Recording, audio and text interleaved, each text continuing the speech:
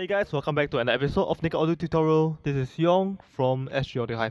Okay, this is one of the video that I want to do for quite a while because to have the opportunity to, and it's a common issue with the older Westones and Shure IEMs, the universals. Okay, so they have an issue with the nozzle breaking because the 100 size nozzle is actually very fragile.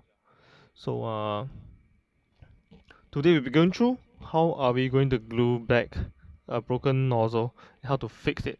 Yeah. So what we need today, no soldering items, no soldering stuff. We need acrylic resin, UV resin, and CA super glue. So this one. Okay, I'll just pour some glue here because we are going to apply it later in a while.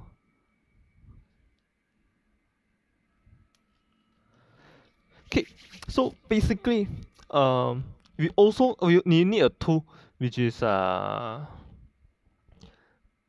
remover. I'll put the links in the description, also for the resin and everything. Okay, we need a UV lamp. Okay, so I have a nail UV nail lamp. This is what we use for DIY. The UV lamp is off camera. I'll show it to you when the process is going on. Okay, so right now, the first thing I want to make sure, because the damper itself, if the glue comes into contact with it, it's going to destroy the filter. So we are going to remove the damper. We'll install once everything is done. Okay. So the remover tool works like a screwdriver. You screw into the damper and you can remove it by pulling it out. Okay, see?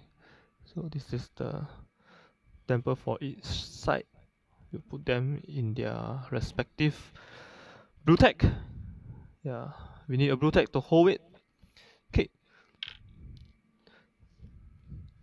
In the case, because the cracks, there should be I mean the way that it broke off, you can align the crack, and you have to, so that the exposure, the contact is the greatest possible.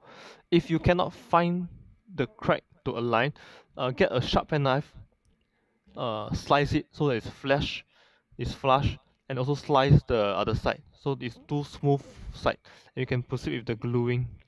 Okay, so basically we want to try to find, it's like a puzzle, try to fit the two sides together, and once you get that correct contact, you can start to glue it.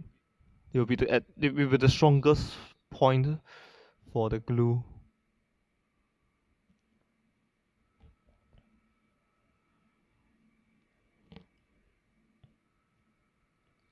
Okay.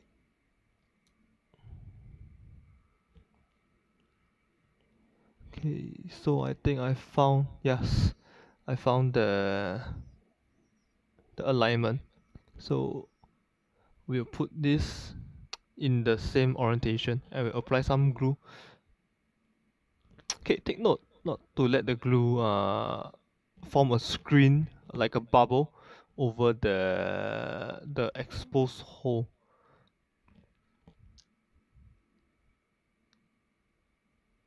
Okay, once you okay, we apply the glue on the one side first, and we'll try to put it and hold it together. Okay, this is not the proper way to glue, because the next step is the proper way to glue. Okay, so right now the glue is just there. We have to press it for quite some time so that there can be some sort of adhesion that will hold it together, and we can apply the glue properly after that. Okay, so there is some sort of adhesion. Okay, CA glue, super glue, they work the best when the two parts are in contact. Okay, so when the two parts are in contact, you let it seep in the gap.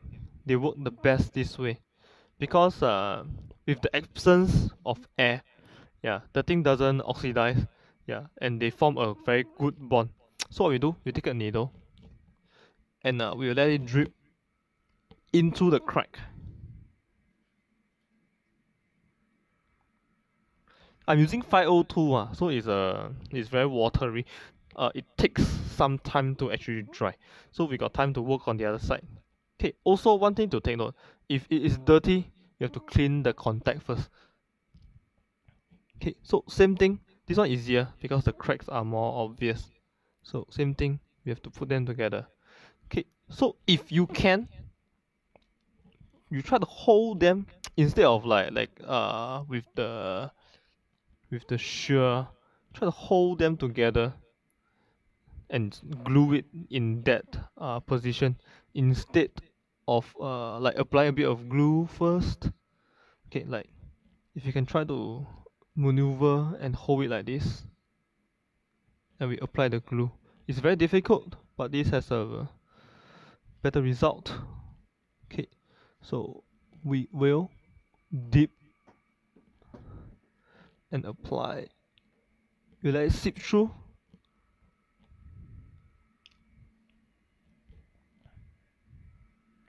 All round, we let it seep through. This will have the best contact adhesion. If you want a super strong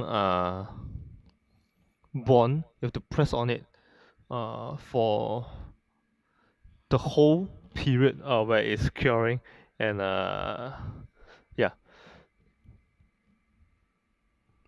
it's gonna take a few minutes, so we'll skip to the part when everything is done. Okay, so we got the glue dry and ready for the resin. Just check both sides. Okay, take note that anything that's broken and glued back together, especially plastic, yes, it's not going to be a super strong bond. So try not to, I mean, you broke it once lah.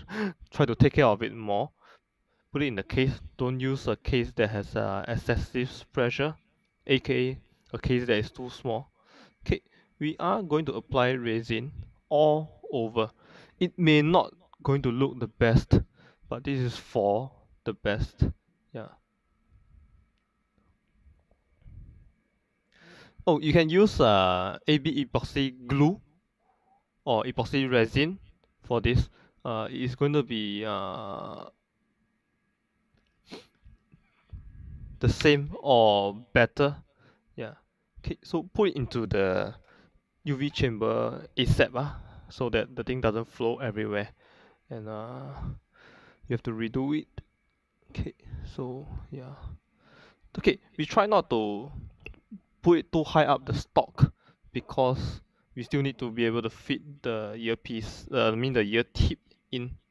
So we apply it in moderately, but around the joint. So we'll put it in the chamber. I'll shift the camera to the chamber. The video is already done. So this is what it looks like in the chamber. We'll let it cure for about 2 minutes. Sometimes it takes longer, but that's about all. Okay, so the cure is done. So it's quite sturdy now, but please still handle it with care. The last step that we should not forget is to replace the damper. So use the damper remover tool to hold on to the damper. They are very small and bouncy, so once they drop, you'll be having a hard time finding it. So careful not drop it. Though, I mean, take care of your IEMs, and I hope to see you again. Okay, right before that, let us know in the comments what kind of video you all want us to film. And if you haven't already, please subscribe, like the video, share the video.